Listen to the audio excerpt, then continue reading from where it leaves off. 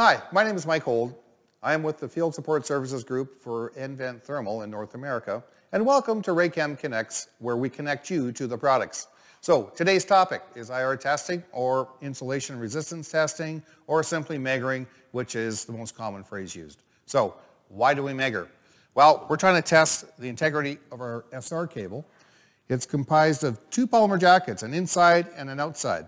And we want to make sure there's no damage done during our installation. So whether it be because it was scraped during the installation against something that was sharp, or maybe that we crushed it and we caused a crack in our polymer jacket, or we installed it at colder temperatures.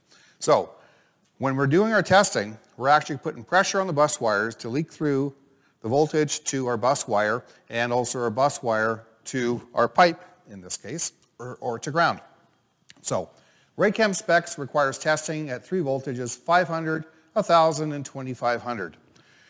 Now, 500,000 always get done, but the 2,500 one gets missed quite a bit. And a lot of cables pass at 1,000, but they'll fail at 2,500. And when we look at our meggers, this is a 1 kV megger, small, compact, as is this one. So most contractors will have that size. Now, when we get into 2,500, we're jumping up in size. This is a 5 kV, capable of doing our 2,500 test, but it's big, it's a suitcase, and they're very expensive. So a lot of times that 2,500 volt does get missed. Now, when we do our testing, we want to make sure we're doing all 3 voltages for 1 minute, and we want to make sure we're following through on our recording of our values, writing them down. If you look in our manual, you'll see that we require that. That's a RAYCHEM spec. This cable I will test at 500. Now we're going to assume I've just done this for 1 minute, just because of time. And we're going to assume that I've done it for 1 minute at 1,000. Now, I mentioned earlier about cables failing or passing at 1,000, but failing at 2,500.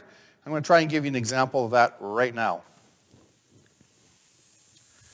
Not sure if you can hear that or not, but there is a failure on my cable. So it passed at 1,000, but it failed at 2,500.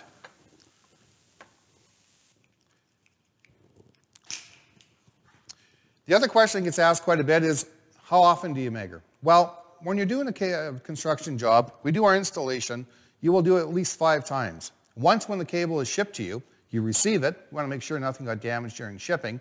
Number 2 will be before you do the installation, because you don't want to put a bad cable on a pipe.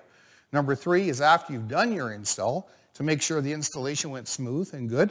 Number 4 will be after the installation is installed to ensure nothing happened during that process to damage the cable. Number 5 will be your courtesy check before you energize. That's meggering. If you have any further questions, please contact your RAYCHEM rep. Go to our website or look on our manual. Lots of useful information. Thank you and have a great day.